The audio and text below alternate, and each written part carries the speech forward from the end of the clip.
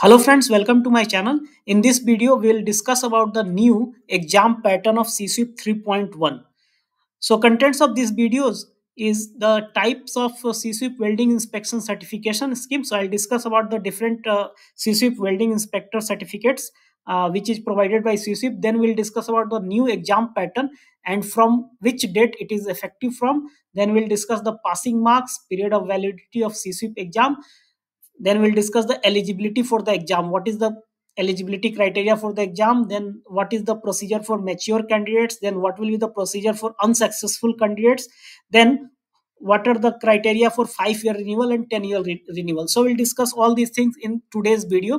Before starting this video, let me give you a brief introduction of myself. My name is Sandeep Anand. I am a mechanical engineer and I am having 14 plus years of working experience, and my hobby is to share my knowledge. I share my knowledge through my website and through my YouTube channel.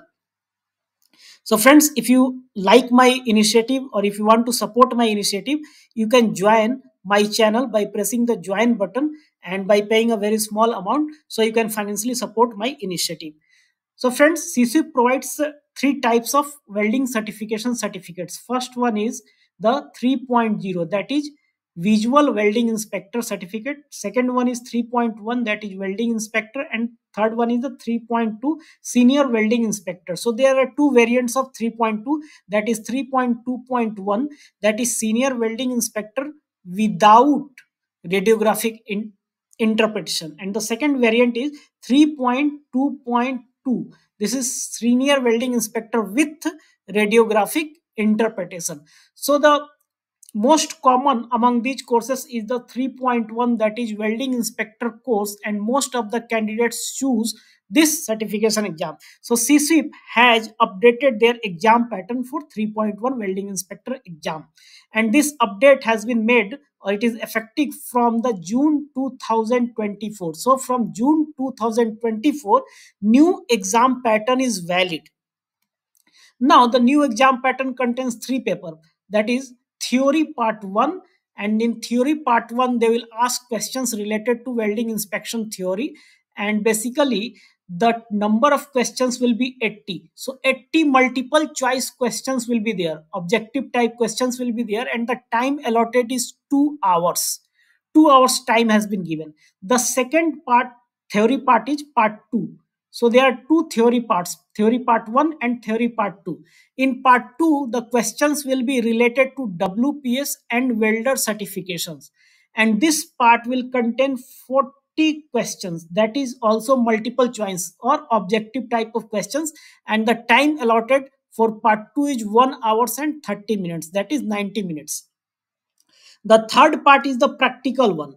So practical one paper will be known as practical part 1, and in practical part 1 you have to do the inspection of 8 examination specimen to a code, and that code will be provided in the exam. So time allotted for the practical is 1 hours and 30 minutes, that is 90 minutes. So you have two theory part and one practical part. There is a conflict in theory part 1. The time allotted which is given in the official document of CSWIP 3.1 is 2 hours. And one official document, one more official document they have released on their website, and that document is the basically comparison between the old pattern and new pattern. And in that they have mentioned 2 hours and 30 minutes for theory part 1.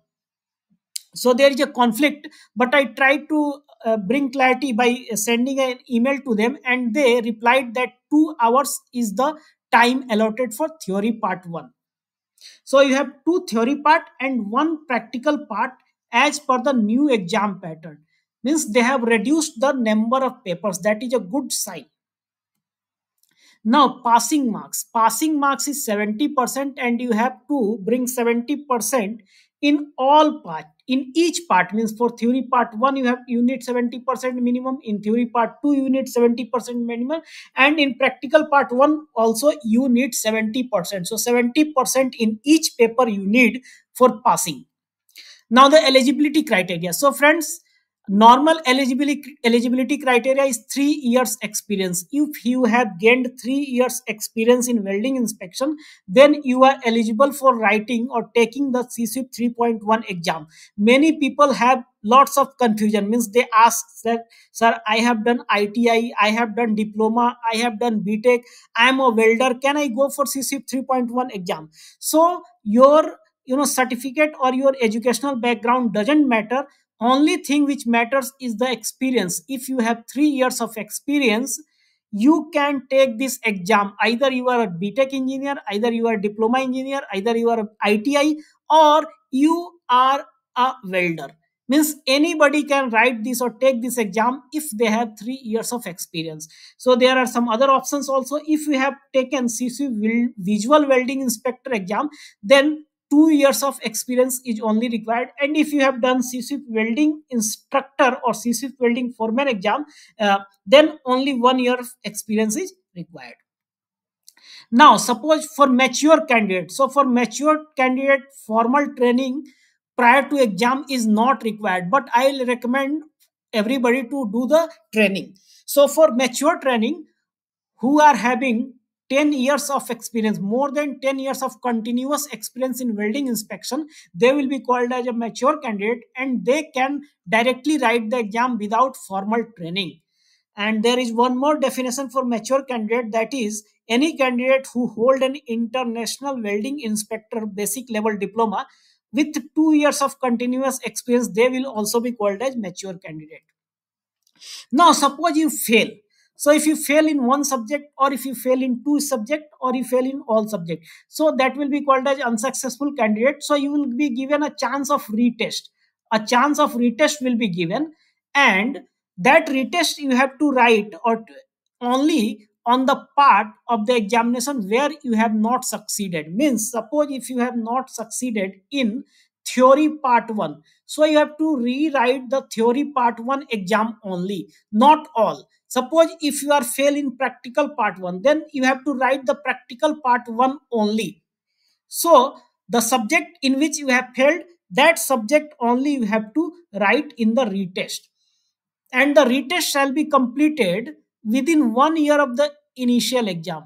Within 1 year, if you fail to write that exam in within 1 year, then you will have to take the complete course. And the waiting period means within 1 year you have to write the retest exam, but not within the 30 days of the previous examination. Means after 30 days, before 1 year, you have to write your retest exam. And suppose if you are fail in retest also, then unsuccessful retest candidates will have to write the complete exam. Means they will have to the preparation course, they will have to take the full approved course, then they will have to write the complete exam. Now, suppose if you are successful and you are passed in CSWIP 3.1 exam, then that certificate will be valid for 5 years. Your certificate will be valid for 5 years, and after 5 years you will have to go for a 5 year renewal program. And that 5 year first 5 year renewal program will need only proof of experience. Means with proof of experience, your certificate will be extended for further next 5 years. And after 10 years, you will have to write a recertification exam. You will have to take a recertification exam for 10-year renewal. So we'll discuss about this 5 year and 10 year a bit more later in this slide. First, okay, we'll discuss now itself. So in 5 year renewal, you have to show that you are still competent to do the welding inspection, and that you can show by providing evidence of continuous work activity. Means you have to fill a logbook. Then you have to show that you are up to date with the welding technology, and finally you have to prove that your eyesight is also as per their requirement. So with this you can get 5 year renewal. But for 10 year renewal exam, you will have to take a retest exam, and that retest exam will contain one paper, that is multiple choice general paper, and one practical paper. So with this you can do your 10 year renewal exam.